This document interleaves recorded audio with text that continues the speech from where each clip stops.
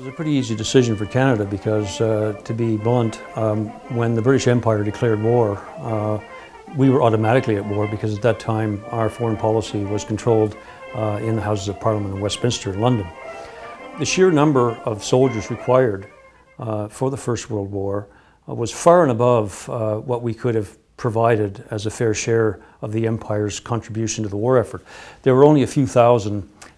uniformed troops in Canada at the time, a very small regular force of around 2,000 soldiers. And from that, the Canadian Army was built into a force that at its peak included 620,000 soldiers over the course of the First World War. To create that army was a tremendously challenging undertaking, as you can imagine.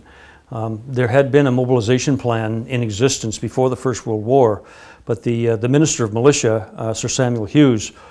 decided that plan wasn't good enough, and he came up with his own plan, which resulted in the creation of numbered battalions of infantry that were brought together in a very new training base in Valcartier, Quebec, to train and equip and prepare for war, from which they were sent to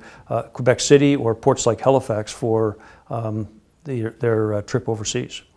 So it wasn't easy, but considering that the 1st Canadian contingent left for England before the end of 1914, it was very quick, and many folks can take issue with perhaps the way that Sir Samuel Hughes did what he did to raise the Canadian Army, but you know, the facts speak for themselves in terms of how quickly it was done. There was a lot of confusion, of course, because troops were coming from all over the country, from recruiting centers as far away as Vancouver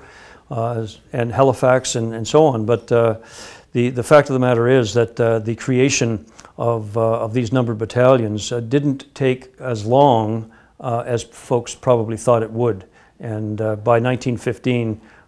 there were 2 divisions of Canadian troops ready for action in Europe.